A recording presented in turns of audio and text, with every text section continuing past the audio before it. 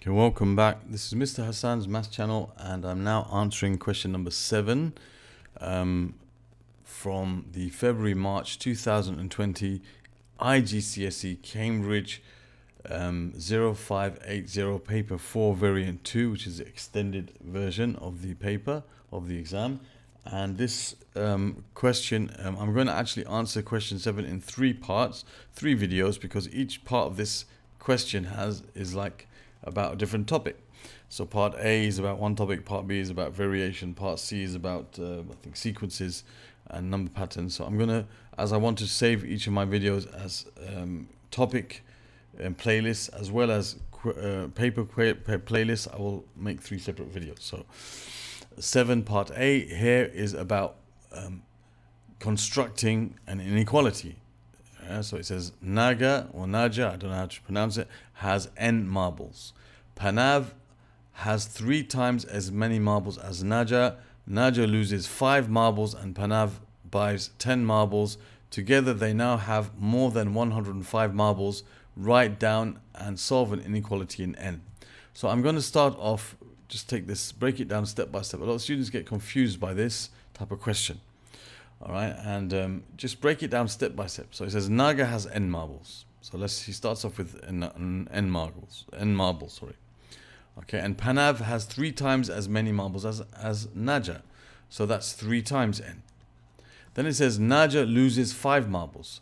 So Naja now loses 5 marbles, so it's n minus 5. And Panav buys 10 marbles. So what he has, he's going to add 10 to it. Now together, they have more than 105 marbles. So we have n minus 5, which is how much Naga has, plus the amount that Panav have, which is 3n plus 10. Together, the sum of those marbles now is more than 105. Okay, so now we have an inequality. We've written down the inequality. Now we have to solve it. So to solve this inequality, we've got to make n the subject of this inequality. So we got n plus 3n, which is 4n, minus 5 plus 10, which is plus 5, is greater than 105. So we can subtract 5 from both sides. So 4n is greater than 100. 105 minus 5 is 100. And then we divide both sides by 4. So we have n is greater than 100 over 4. So we can say n is greater than 25. And there's the answer to part A.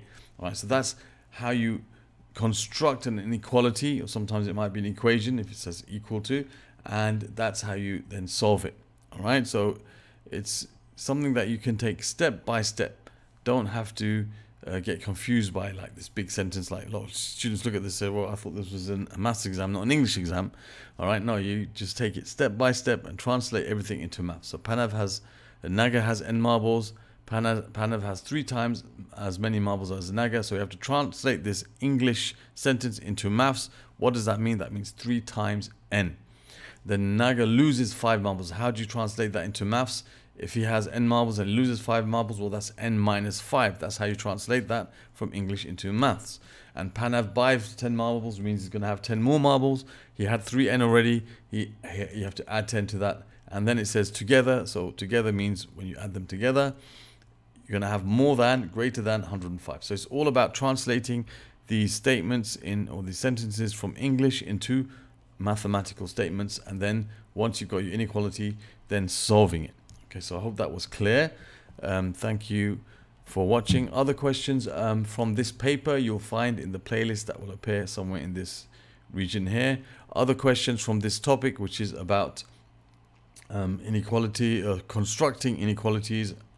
I guess it will be under algebraic manipulation. Will be found in the playlist over here, and you can subscribe to my channel by clicking on this link. Thank you for watching, and see you soon.